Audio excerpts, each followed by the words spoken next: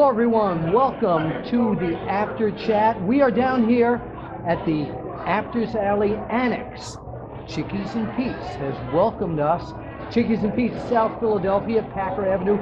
Great place to eat, great place to socialize. You gotta come on down, and maybe you'll be here one night when Apter's Alley is taking place. And this is our first edition, and I wanted to, before I invited anyone to Apter's Alley down here at Chickies and Pete's, I wanted to make sure, absolutely sure, that what I've heard about their crab fries is correct. So let me sample their crab fries.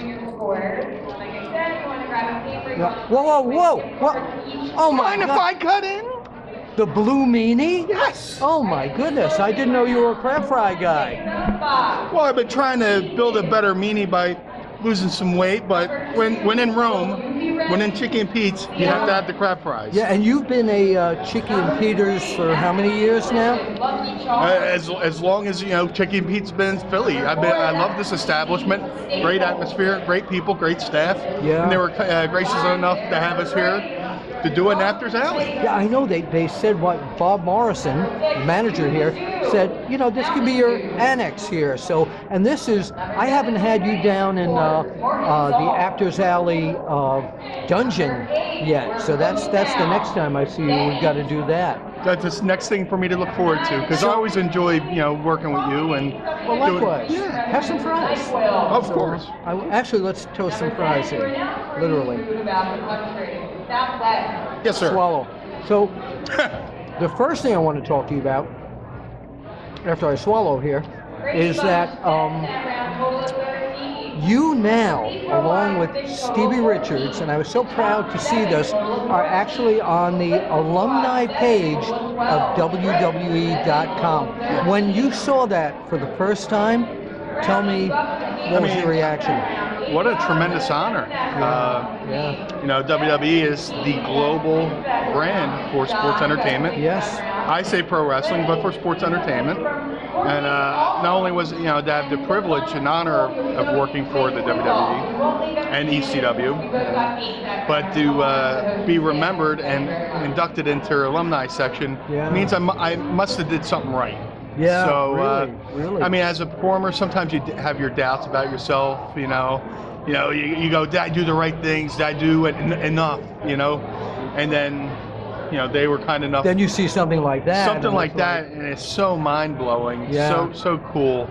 It's cool. You did the right know, it's thing. very cool. So you brought up something which I've asked a lot of pro wrestlers, that when the term sports entertainment came out, some of the guys were like, fine, I'm a sports entertainer, and some of the guys were like a little miffed because I'm a pro wrestler.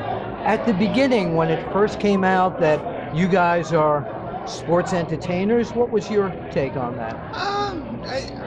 You know, it's like, you could call it sports entertainment. I like to think sports entertainment's the umbrella. Yeah. And then underneath you have different variations of sports entertainment. You know, you get pro wrestling, baseball's entertainment. I mean, you know, it's competitive, but football's entertaining. You know, these are you know, different forms of escapism. So they are sports entertainers as well, but they're athletically involved. Yeah.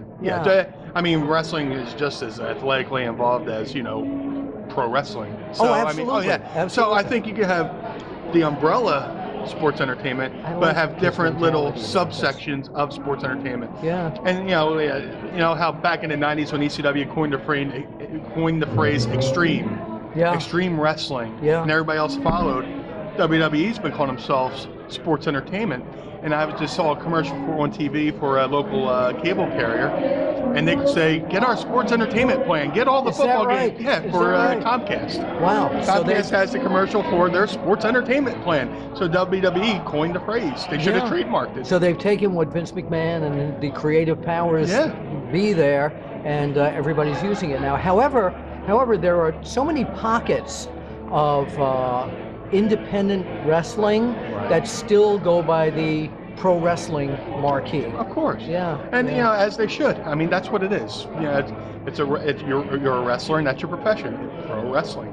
So and you know, it's just It's the old school guy in me, you know. It's always pro wrestling. Of course. Pro wrestling, you know, and no matter how you want to, you know, you can try to paint the horse all different kind of colors. It's still a horse. Well, I always tell people when they say, you know, that it's different, there are a lot of different elements in it. However, the product still takes place in four corners, unless TNA. But it still takes place in the ring.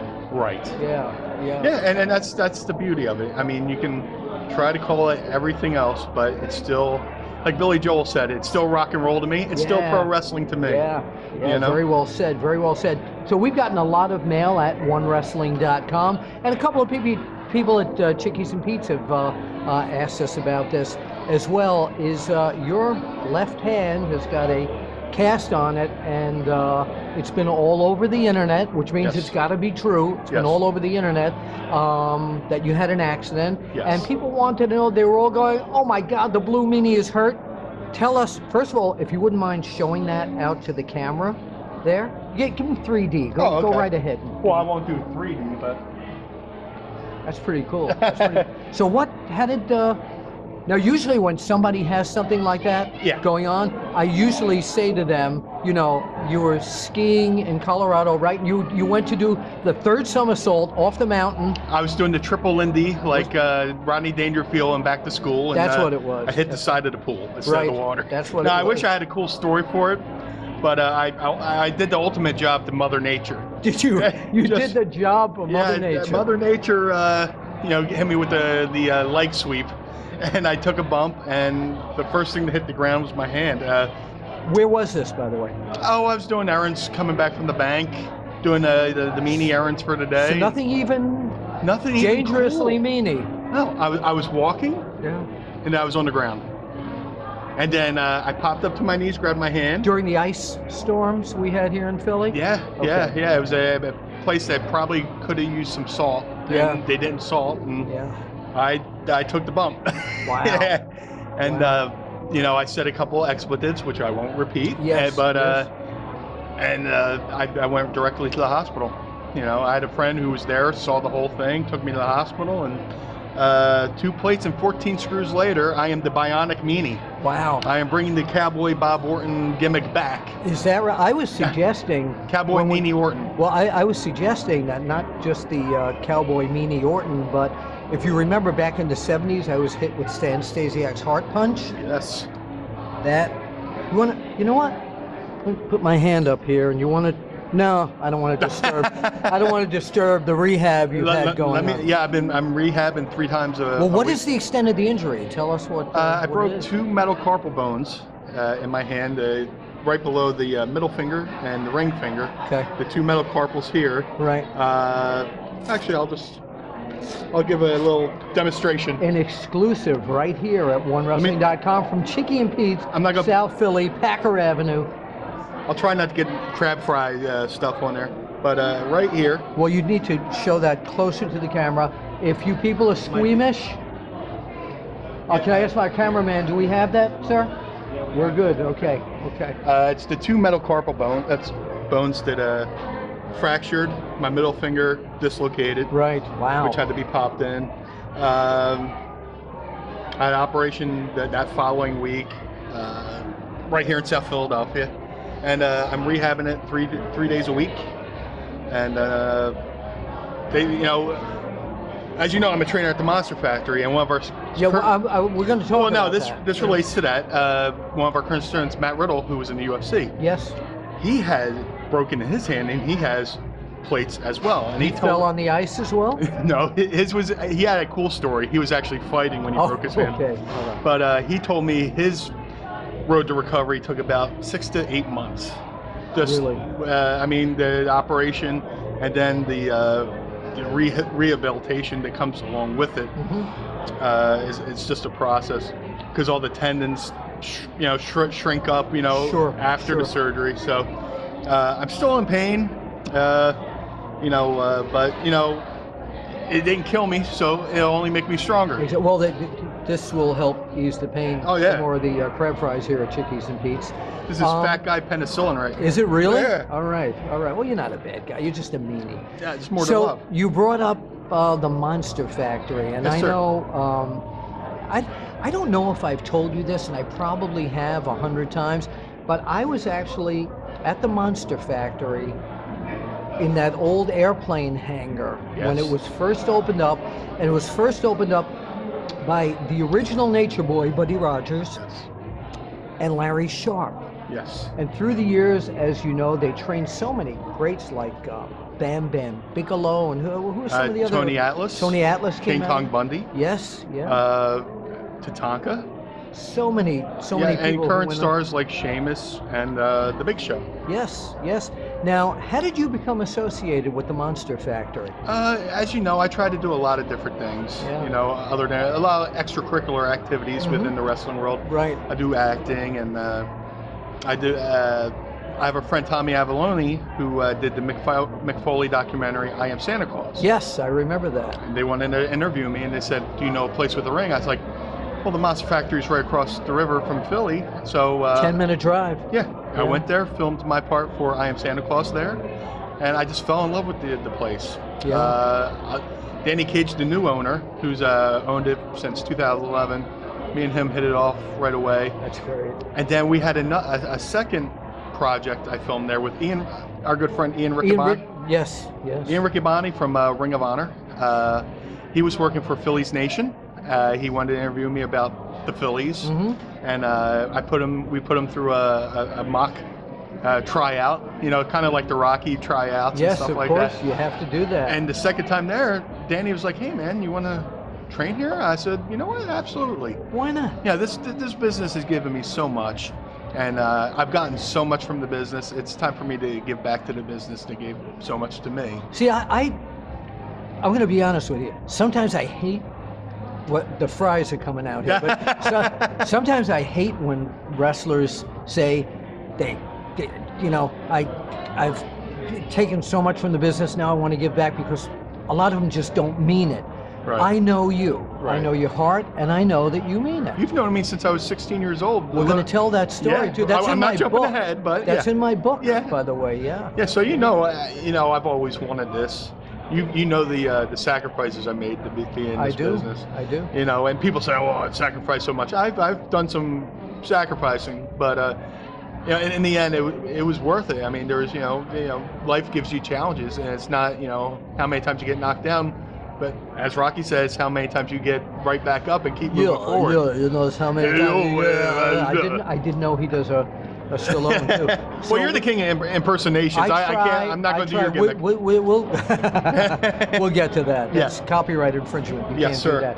So, I'll give you a nickel later. So now, okay, that's another story, and that's in the book too. Yes. But shameless plugging here. Yes. And the other shameless plug is, don't forget, we're coming to you from Chickies and Pete's on Packer Avenue in South Philly. Such a wonderful place. It really is, and where we can just hang out like this. We're just chilling. We're hanging out. We're having great food, great crab fries, great drinks, great people. Yeah. Do you see that lady over there? She's watching you.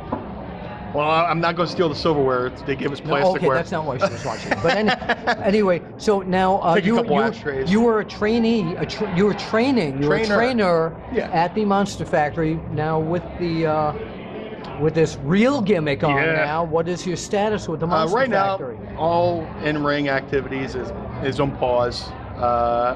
My main priority right now is to make sure I can get back to be 100%. I don't want any free. I already got injured doing one freak occurrence. Yeah. I don't need another one. So I've stepped away from the ring. Like I said, the road to recovery is probably 6 to 8 months. So it'll probably be a good 6 to 8 months before I even consider stepping back in the ring. But I still mentor our kids up here. Yeah. Oh, of course. Because psychological is such a large part of the business. The Monster Factory is a 5-headed monster. Danny Cage, the owner. Right. Myself, former WWE, ECW. Bill Wiles, former ECW, outstanding amateur wrestler as well. Right. And Danny Cage was an outstanding amateur wrestler as well. We have QT Marshall from Ring of Honor. Right. And Luis the Punisher Martinez, one of our other students. And together, all 5 of us bring something totally different to the table. It's the mixture that brings everything. It's like Czech mix. There's a little bit of everything in there because Danny and Bill bring the amateur wrestling. Tremendous amateur wrestling, which that's a great base for any professional wrestler. Absolutely. When you build a house, you don't start with the roof. You start with the base, and the base is amateur. You haven't wrestling. seen my house, have you? But and then QT Marshall's an excellent worker. And doing a lot of stuff with Ring of Honor. He's a really good, he gets in there with the students, rolls around. Me, myself, I've been in the business 21 years now. I've done a lot of things right. But I've made mistakes. And if I can pass my mistakes forward and say, hey.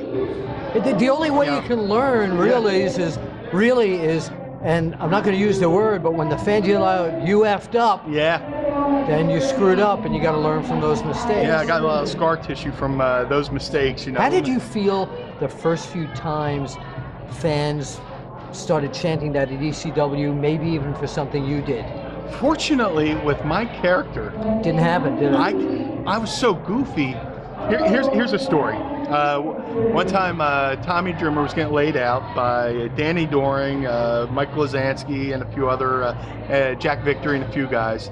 And me and Nova were doing. New Jack was laid up with an injury, so they had me and Nova do the New Jack entrance, where we bring our trash can full. I remember this. We bring our trash can full of plunder.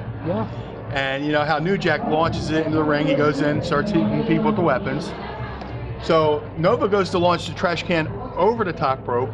I try to shove it through the ropes, and we both hit the top rope. So all the weapons start falling to the ground, and we start throwing it in. I run in with a crutch and start doing it.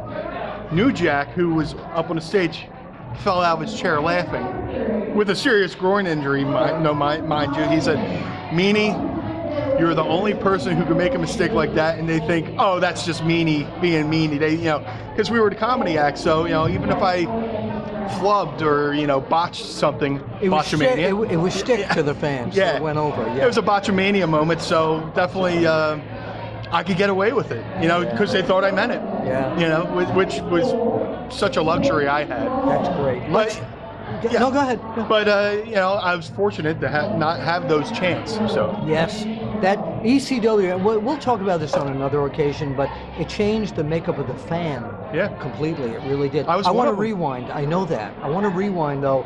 Where can people find out more about the Monster Factory? Monsterfactory.org. Depending on when this airs, we have a 3-day seminar coming up, May 1st through 3rd. Okay. That's 2015. If you're watching this afterwards, go to monsterfactory.org. We have seminars all the time. But it was a hell of a seminar, wasn't it? It was great. It was great. You should have seen it. You should have been there. You missed it. You should have been there. You have to be at the Monster Factory because it's so good. We have we're part of the Paulsboro Amateur Wrestling Club. So one side's all amateur mats, one side's a ring, and we have a full weight room. You brought up something that I wasn't even thinking of mentioning. You're talking about Paulsboro, New Jersey? So the very first VHS tape on pro wrestling ever, what was it? Lords of the Ring, with you and Gordon Soley. Gordon Soley and I hosted it. It was taped in a studio in Paulsboro. That's amazing. And the person whose baby this was the big political force in Paulsboro, John Berzicelli. Oh, okay. Did you know that? I did not know that part. Yeah. I didn't know where it was filmed, but it was filmed there, and it was John Berzicelli. If you don't know who John Berzicelli is, Google right now. You'll find out. Yes. You'll find out who he and Craig Peters from PWI produced it, along with Jeff Otto and Gordon Soley. But again, these are things for another time here at We have many wonderful stories. Before we wrap up. Yes. And we talked about that, and we talked about the Monster Factory. Yes. I want to talk about you and me. Yeah.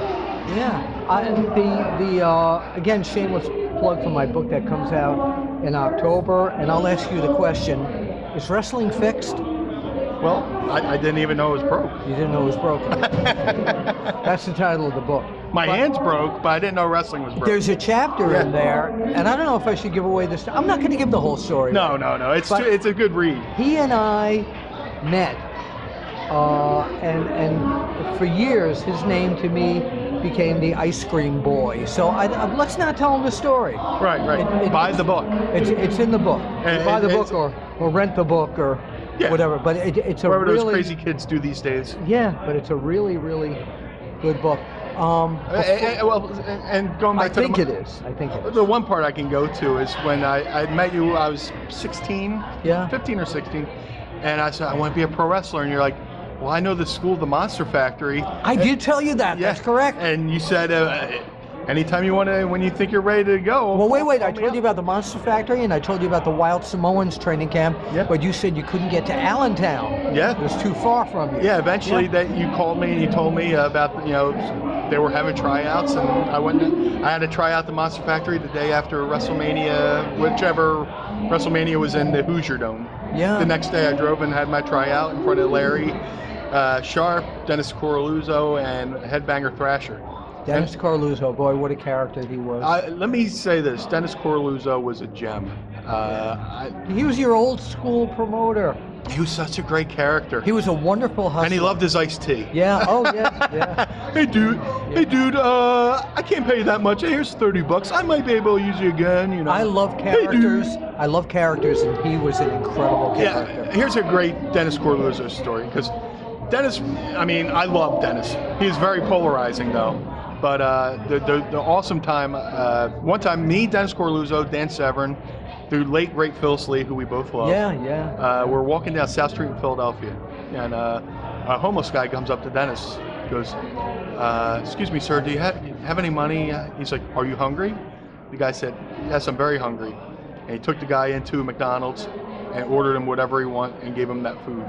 You know what? Yeah. I really enjoyed the meal. Yeah. It's come full circle. You haven't aged a bit. Really? You smell better, though. Have a steak fry. Oh, yeah.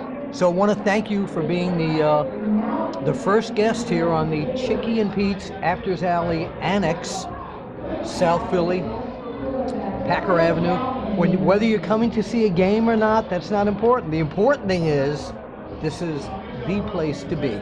The home of the crab fries and the great atmosphere. Yeah, so as we always do, as we wrap up Apter's Alley, we put our hand to the camera and we'll see. I thought he'd never leave. Thought he'd never shut up either.